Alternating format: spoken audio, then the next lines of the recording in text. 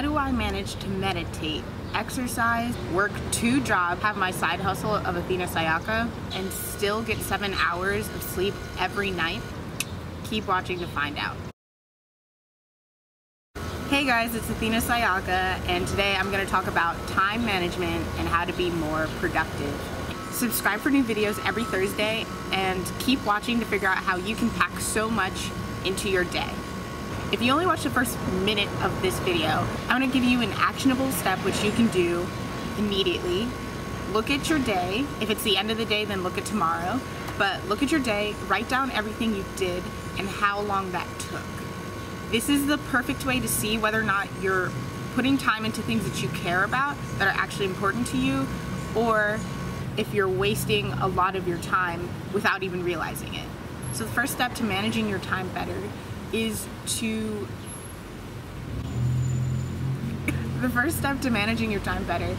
determine the difference between what is important and what is urgent to you. This is a principle that I got out of Stephen Covey's book, The 7 Habits of Highly Effective People.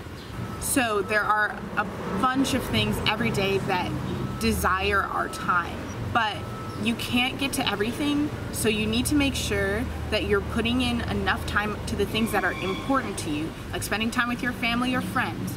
And then you also have things like schoolwork or regular work that are maybe not emotionally important to you, but are important in terms of that's how you're getting your revenue. However, there are things that are urgent that require our immediate attention, such as an unplanned social event, a thirsty Thursday, if you will. So once you've figured out the difference between your important tasks and your urgent tasks, and of course sometimes they overlap, then what you want to do is take time every morning to plan out your day. Every morning or every night, actually.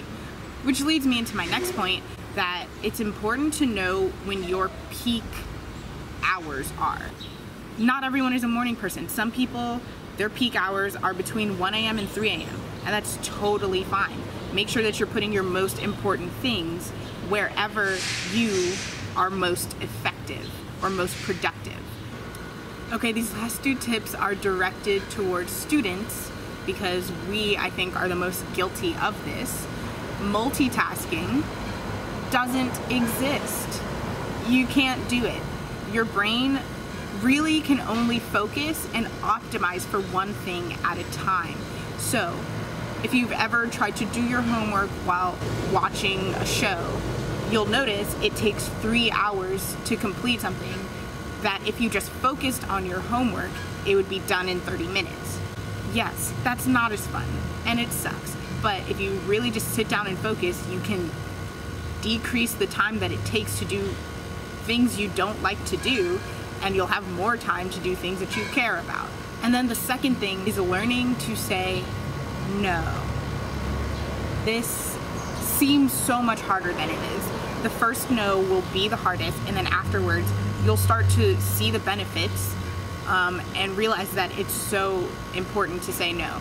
We as students need to remember that we can't do it all, and that's okay. So I want you to try this week to say no, just one time, to something that you know would be fun, but ultimately would be acting against your goals.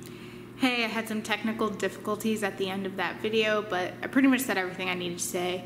Be sure to like and subscribe, new videos every Thursday, and share this with anyone who could benefit from these tips. Bye.